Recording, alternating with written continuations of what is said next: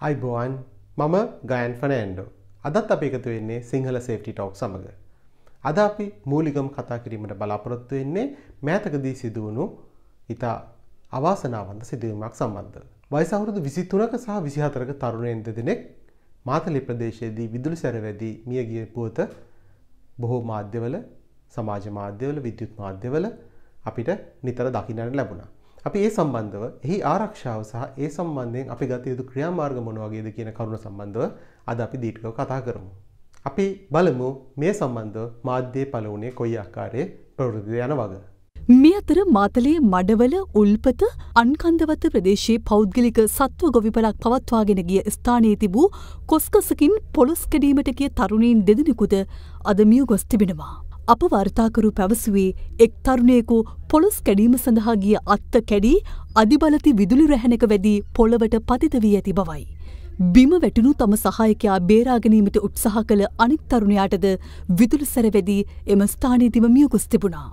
අප වාර්තාකරු සඳහන් කළේ අදාළ පුද්ගලයන් දෙදෙනා සමග එම ස්ථානයට පැමිණි තවත් තරුණයෙකු දිවගොස් දිවි බේරාගෙන ඇති බවයි. ඉහත ප්‍රවෘත්තියෙන් ඔබට පැහැදිලිව පේනවා ඇති බොහොම අවාසනාවන්ත සහ භයානක උවදුරකට තමයි මෙම තරුණයන් දෙදෙනා ලක් වෙලා තියෙන්නේ. විශේෂයෙන්ම විදුලිය හා සම්බන්ධ වැඩ කටයුතු කිරීමේදී වගේම විදුලි සැර වැදීමේ අවදානම ඇති විවිධ අවස්ථාවලදී එයින් ආරක්ෂා වීම කියන එක දැනුම සමග මුසු විය යුතු දෙයක්. වෙන මොකුත් හින්දා නෙමෙයි අපිට විදුලිය බලලා, දැකලා, අහලා තේරුම් ගැනීමේ හැකියාව නැහැ. ඉතින් ඒ හින්දා අපි ඕනෑම අවස්ථාවකදී නිපුණත්වයෙන් නොයුතු පුද්ගලයෙකුට අපි කියන්නේ විදුලි වයරයක් දකින්නවනම් හැම අවස්ථාවෙම එය විදුලිය ඇති වයරයක් විදිහට සලකන්න කියන එක. විදුලි සැර වැදීමකදී අපි මූලිකවම කතා කරන දෙයක් තමයි විභවාන්තරය කියන එක. යම් පුද්ගලයෙක්ගේ ශරීරය හරහා විභවාන්තරයක් ඇති වුණොත් එය මාරාන්තික අනතුරු හෝ මරණය ළඟා කිරීමේ හැකියාව තියෙනවා. අපි බලමු අධි විභව තත්ත්වයක් තියෙනවා. ඒ කියන්නේ හයි ටෙන්ෂන් ලයින් එක වගේ කොයි ආකාරයෙන්ද ආරක්ෂිතව මිනිසුන් එය ලයිව් තියෙන විට වැඩ කරන්නේ කියලා. මේ අධි වෝල්ටීයතා විදුලි රැහැනක වැඩ කරන දේ හරියට ගත්තොත් වයර් එකක් මත සිටින කුරුල්ලෙක් වගේ. මොකද අපි දන්නවා කුරුල්ලාට කොයි අවස්ථාවකදීවත් විදුලි සැර වැදීමකට ලක් වෙන්නේ නැහැ. මොකද කුරුල්ලා අධි වෝල්ටීය රැහැනක් මත සිටියත් කුරුල්ලා ඉන්නේ එකම විභවයක හින්දා.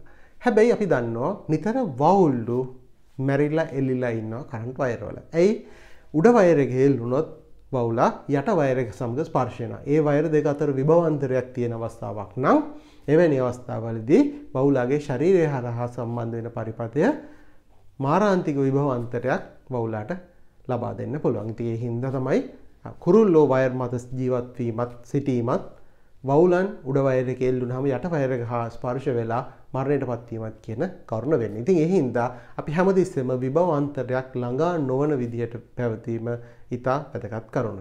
එහෙමනම් ඔබට පේනවා ඇති විදුලිය තිබීමම ප්‍රමාණවත් නෑ පුද්ගලයෙක්ට ජීවිත හානියක් වෙන්න. එහෙමනම් විභව අන්තරයක් මේ විභවයේ වෙනසක් තිබීම තමයි මූලික සාධකය වෙන්නේ. අපි බලමු මේ අපිට මාතලේ ආරංචි වෙච්ච දැක්ක සිද්ධියේදී ඔවුන් අපිට පේනවා පොඩි ට්‍රක් රථයක් ආසන්නයේ තමයි මේ අනතුර සිදු වෙලා තියෙන්නේ. හැබැයි අපිට මූලිකවම දකින්න කියන දේ තමයි යම් අවස්ථාවකදී ඔවුන් මේ ට්‍රක් රථයේ මත රැඳී සිටියා නම් ඔවුන්ට මූලිකවම තිබුණා ආරක්ෂා වීමේ හැකියාවක්. මොකද රෝද 4 රබර් වලින් හැදිලා තිබීමත් එක්ක මෙම ට්‍රක් රථයට යම් විදිහකින් විදුලිය වැදීමක් සිදු වුණා නම් ඔවුන් සහ ට්‍රක් රථයේ ඒ අධි වෝල්ටීයතාව සීමාවට ළඟ වුණාට ඔවුන්ට විභව අන්තරයක් නැති නිසා ඔවුන්ගේ ශරීරය හරහා විදුලිය ගමන් කිරීමක් සිදු වෙන්නේ නැහැ. එහෙනම් ඔවුන්ට අර අපි දැක්ක හෙලිකොප්ටරයට හා සමාන අවස්ථාවක ඔවුන්ගේ ජීවිත රැකීමේ හැකියාව බොහෝ අවස්ථාවකදී ඉඩ තිබුණා. හැබැයි අවාසනාවකට අපිට මේ සිදුවීමේදී දකින්න දේ තමයි ඔවුන් පොළව හා ස්පර්ශ වෙලා දින පොළවත් වාහනයත් අතර තමයි ඔවුන් සිටින්නේ. ඉතින් මෙවැනි අවස්ථාවකදී අපිට බොහොම ලේසියෙන් තේරුම් ගන්න පුළුවන් ක්‍රම දෙකකින් විදුලි වැදීම සිදු වෙන්න පුළුවන්. අපි මේ වීඩියෝවේදී දකින්නේ පුද්ගලයෙක් වාහනයක් යම් අවස්ථාවකදී විදුලි කණුවක වැදී හෝ විදුලි රැහැනක් වාහනය මතට වැටී තිබෙන අවස්ථාවකදී ඔහුට අනිවාර්යයෙන්ම තේරුම් ගැනීම හැකියාව නැත්තම් මෙය විදුලි සැර වැදීමකට ලක් වෙලාද නැද්ද කියන එක අපි සැකේ වාසිය හැම අවස්ථාවකදී අපේ පැත්තට තියාගෙන මේ විදුලි සැර වැදීමක් වාහනයේ සිදු වෙලා තියෙනවා. නමුත් රෝද 4 මත සිටීම හින්දා Tamanට විදුලිය වදින්නේ නැහැ කියන අවස්ථාවක් විදිහට තමයි අපි සැලකිය යුතු වන්නේ. හොඳම දේ තමයි වාහනය තුල උපරිම කාලයක් Taman රැඳී සිටීම. වෙන කෙනෙක් ඇවිල්ලා මේව විදුලි රැහැන් ආරක්ෂිතව ඉවත් කරන තෙක්. හැබැයි යම් අවස්ථාවකදී වාහනය තුල ගිනි ගැනීමක් වෙන්න පුළුවන් විවිධ හේතුවක් මත වාහනය තුල ඔබට රැඳී සිටීමේ හැකියාව නැත්නම් ඔබ වාහනයෙන් බහින්න සිද්ධ වෙනවා. අපි බලමු මේ අවස්ථාව. පුද්ගලයෙක් වාහනයක් තුලින් බැසීමේදී යම් අවස්ථාවකදී වාහනය අධි වෝල්ටීයතාවයකට ලක් වෙලා තියෙනවා නම් රැහැනක් හෝ විවිධ හේතුවක් මත වාහනයත් අතත් පාදය සහ පොළව යන මාර්ගය හරහා අපිට විදුලි සැර වැදීමට ශරීරය හරහා පරිපථය සම්බන්ධ වෙනවා නම් එය අපි හඳුන්වන්නේ ටච් පොටෙන්ෂල් කියලා. ස්පර්ශ විභවය කියලා. මෙය සාමාන්‍යයෙන් බොහෝ අවස්ථාවලදී පුද්ගලයෙක් ලක් විය හැකි අවදානම් තත්ත්වයක්. දෙවැනි වීඩියෝවෙන් අපි දකින්නේ යම් අවස්ථාවකදී මේ අනතුර හඳුනාගෙන පුද්ගලයෙක් වාහනයෙන් ආරක්ෂිතව ඉවත් වෙනවා. හැබැයි ඉවත් වූවාට ඔහු යම් අවස්ථාවකදී ආරක්ෂිතව වාහනයෙන් ඉවත් වූවත් ඔහු පියවර තබා ඉදිරියට යන විට ඔහුට විදුලි සැර වැදීමේ අවදානමක් තියෙනවා. මේ විදුලි වයර පොළව සමග ස්පර්ශ වෙලා තියෙන අවස්ථාවක වෝල්ටීයතාවය බිඳුව දක්වා ගලා යාමට ස්පර්ශ වුණු ස්ථානයේ සිට විහිදී ගොස් තමයි එය වෝල්ටීයතාවය බිඳුව දක්වා ළඟා වෙන්නේ. එවැනි අවස්ථාවකදී මූලිකවම අපි අඩිය තියලා යන අවස්ථාවකට ලක් වුණොත් අපේ කකුල් දෙක හරහා වෝල්ටීයතාව වෙනසක් ඇති වෙන්න පුළුවන්. මෙම වෝල්ටීයතාවය අධිස්ථානයේ සිට බිඳුව දක්වා යන පරාසය තුල අපි ඇවිද යනවා නම් ස්පර්ශ විභවයත් පියවර විභවයත් කියන කරුණු දෙකම අපිට බොහොම ලේසියෙන් තේරුම් ගන්න පුළුවන් අපේ ශරීරය හරහා කොයි ආකාරයෙන්ද යන්නේ කියන එක. එහෙමනම් එවැනි අවස්ථාවකින් අපි ආරක්ෂා වෙන්න නම් අපි සෑම අවස්ථාවකදීම අපේ ශරීරයත් පොළවත් වාහනය හෝ අපි ඉන්න ස්ථානය අතර මෙය හරියාකාරයෙන් කළමනාකරණය කරගන්න ඕනේ. කොහොමද අපි එහෙමනම් වාහනයේ සිට වාහනයෙන් පැනීම මගින් පොළොව මත පාද දෙක ආසන්නයේ තියෙන විදිහට අපි ස්පර්ශ කරුවොත් එහෙමනම් අපි විභවය වැඩි සැනදිට අලුතෙන්ට ආවට අපි විභව අන්තරය හරහා අපේ ශරීරය පවතින්නේ නැහැ. ඉතින් ඒක එක ආකාරයක් අපිට මේකෙන් ආරක්ෂා වෙන්න. ඒ වගේම තමයි එතනින් කකුල් දෙකම එකට තබා පැන්නට ප්‍රමාණවත් නැහැ.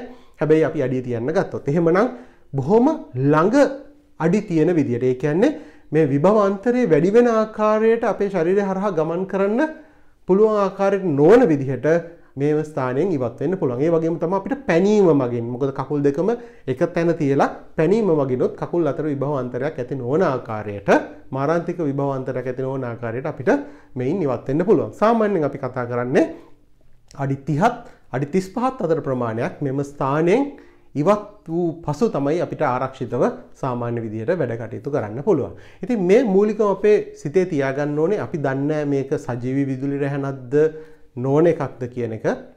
හැමතිස්සෙම අපේ පැත්තට සැකය තබාගෙන අපි කටයුතු කිරීම තමයි අත්‍යවශ්‍ය කරුණ වෙන්නේ. මේ අපි කතා කරන කරුණ බොහොම සුලභව අපි දැක්ක අවස්ථා තියෙනවා. ඒ තමයි කුඹුරක් මැද්දේදී තියෙන ගසකට අකුණක් වැදුනොත් එවැනි අවස්ථාවකදී ඒ ආසන්නයේ සිටිය ගවයා මිය යෑමත් මනුස්සයා මිය නොයාමත් කියන සිද්ධිය.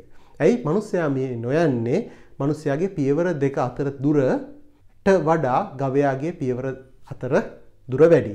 එහෙමනම් මෙම අකුණ වැදිච්ච මොහොතේ සිට එය බිඳුව දක්වා අඩු වී යන පරාසය තුල සිටින මනුස්සයාත් හරකාත් දෙදෙනා අපි ගත්තහම මනුස්සයා ආරක්ෂිත විභව අන්තරයක සිටිය හැකි. නමුත් හරකාගේ කකුල් ඈත් තිබීම හේතුවෙන් හරකාට විභව අන්තරය වැඩි වීම හේතුවෙන් මාරාන්තික විදුලි සැර වැදීමකට ලක් වෙන්න පුළුවන්. මේ සුලභව අපි දකින්න දැන්. අපි මේ කතා කරපු ස්ටෙප් පොටෙන්ෂල් සහ ටච් පොටෙන්ෂල් ඒ කියන්නේ පියවර විභවය සහ ස්පර්ශ විභවය කියන කරුණු දෙක ඔබත් ඔබගේ ආදරණීය ආරක්ෂා කර ගැනීම සඳහා ඔබ භාවිතා කරයි අපි සිතනවා. එහෙමනම් නැවත අලුත් මාතෘකාවකින් අපි හමු වෙමු.